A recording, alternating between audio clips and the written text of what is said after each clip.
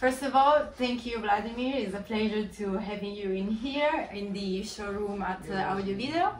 And let's start with a few questions to break the ice, okay? So, can you briefly introduce yourself? Myself or AQ company? First of all, yourself and maybe yourself in AQ company, so then we can switch to the AQ, definitely. Okay, it's somehow anyway related and going together. So yeah. I'm the founder and designer of Acoustique Quality. And the funny thing is that I say I never have been working in my life, because all my life I'm only enjoying playing with acoustical stuff and with the audio equipment, audio devices. And I have to say that we started this activity on the university, so I haven't been employed in any other company than is the Acoustique Quality which we run. And well, about myself, I like the technical things. I like the sound. I like the live music. And to me, what I'm trying to do is to join all those things together somehow. Great. So everything is melting in one common passion, let's say, in between work and life. One more question is it like which is your music genre, and maybe which one is your favorite song? It's not an easy question, and I'm really not sure I can repeat this, because in some way I'm crazy. I like so wide kind of music that it's not making sense to a lot of people. In some way, I would say I have grown on country music, and very soon I become to be passionate in the music which have the live image. It means this. I don't like so much the electronic music, because this haven't the real image. It is just the fantasy of musician or of the technical stuff. But what I like so much is the human voice, which is the most accurate and most precise things. And then my music range is so wide that it's going from the classical music through jazz, through bluegrass, through Metallica in some way. So to me, it's not the kind of music, but it's like if I can like the music, I can enjoy it. Yeah, and the right moment is when I'm not going to care what exactly it is, but I have the feeling this is right. Good. So maybe it's also related to the mood of the day or something like that. Yeah. And what are the main skills required for your role inside AQ? Well, the main skills from which we operate, my colleague Karel and also myself, we have been studying the technical university, which was mainly focused on devices and making the devices. So this was the advantage that it works for us, because it's some mechanical engineering, electrical engineering, and that's also how the loudspeaker works together. It's not only the crossover, it's not only the drivers, but it's also the enclosure, and it's about how all those things are matched together, and even about a simple screw or piece of wire which work inside the cabinet. That's great. So, which kind of advice would you give to someone who wants to have your same path career? Well, to like it and to do it the way which he believes, and then to keep some passion, because the sound must be passion. Great. So now we will dig deep around acoustic quality. What are the philosophy and principle of acoustic quality? Well, philosophy and principles. Principles are the physical rules we cannot cross the physical rules. And the principles is, or our wishing is always, even when we are in our entry-level price category, we are trying to do as much real sound and as much higher sound as we can. So we trust that we can do simple loudspeakers, simple cabinets, like for example in our tank line, which should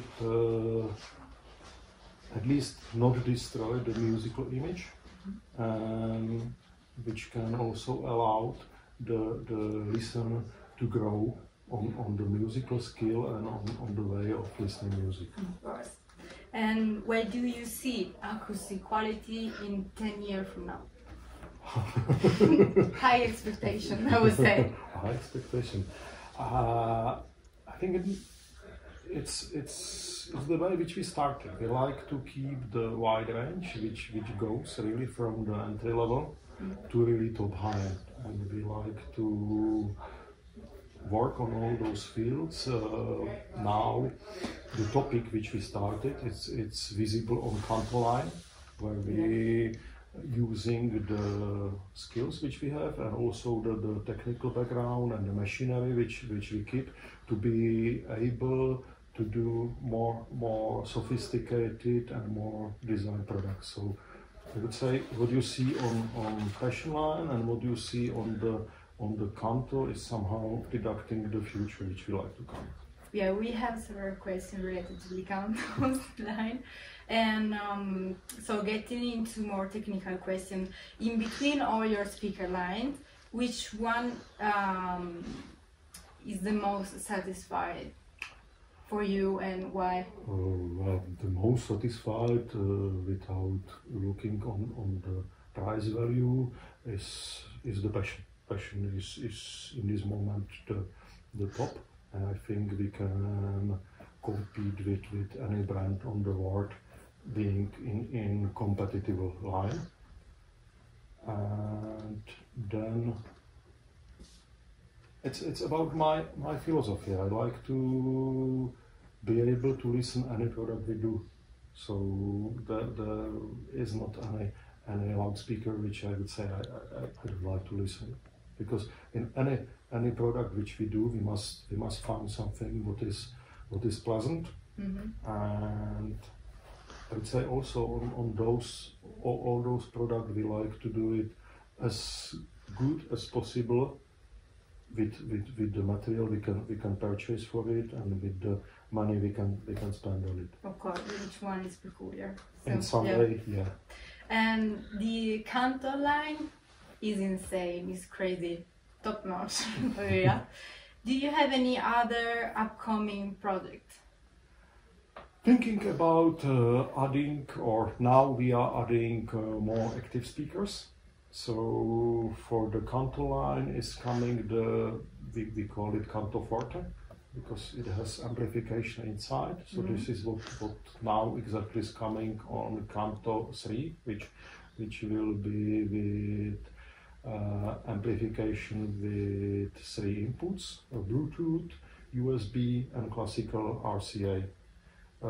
Then probably will follow the canto 5 in active version, in forte version, with more powerful amplification, but with the same preamp which we already designed for canto 3. Then also we coming with the active Labrador 39, which will be in the future. And what else? Probably we will bring a small monitor, small cabinet for the canto line. That's what we're thinking about and what we're working. And the rest we will see. Probably we will in future bring also something about the passion line also. Sounds impressive and lots of news to. But as the faults, not everything can be surely fulfilled, but we're trying. The first step while designing a loudspeaker? It's the idea, and the idea can start from different points. Once it should be about the combination of the new material, which was the starting point for canto, for example. It should be sometime the new driver which we're getting from our supplier, and sometimes it could be our idea or the customer demand. And which was your most challenging project? Most challenging project till now it was Passion, because Passion that was a project without limit, which lasts so long to get to the result which we made. And now it was Canto, because this was completely new way of using the material for the enclosure. Great. Speaking about the Passion line, how is the Passion cabinet designed and built? How is it designed? It's designed at first to fulfill the physical rules, because the cabinets it's done to be so rigid and so resistant against the standing wave inside. So we was thinking on the beginning, we know the demands, and we was thinking how to do the cabinet which can fulfill those things. So in the end it was also about getting the 3D machinery which we needed for this. And that's how it's made in the end. It's about the shape which is completely functional. Some people think on the Passion it's only the design, but it's opposite. It the design from the physical rules, and in the end it looks impressive. But the beginning of the way was to fulfill the physical rules. Yeah. Then it all match. Then it works. And are you able to customize the surface? Yeah, on the Passion we are able to offer any raw color on the surface. It can be any selection of the ribbon which is inside. It could be veneer, it could be aluminium, it can be such materials. It can be in high gloss, it can be in deep matte, what customer like, because we see Passion as something unique. So I can agree some of our with that. customers are really asking to have it completely unique. And is the production of each component made inside the AQ factory? Yeah, we do everything in Czech Republic, in Acoustique Quality in Červenka. The only one thing which we getting from our suppliers are the drivers.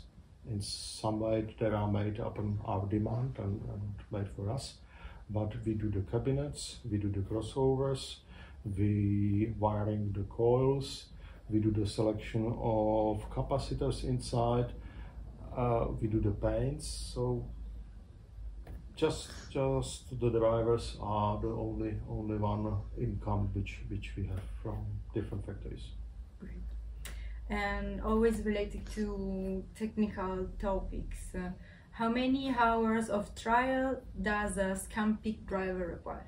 It should be related to the way of music or to the loudness which is played, and usually it's something between 200 and 500 hours. Great. How are you coping with the pandemic and the Ukraine crisis? How do you feel it impact the hi-fi world, or how does impact the IQ?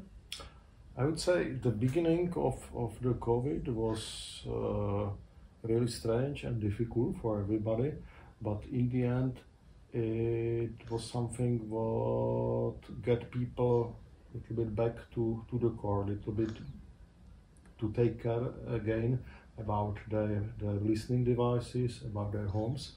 So I have to say that during the epidemic we have multiplied our production, because people was more demanding for the devices which can make their living more comfortable. And Ukraine war, it's something what is challenging us. It's something what's making me very sad. It happens. In some way, we have also employed people from Ukraine which working in IQ, and they're working very well.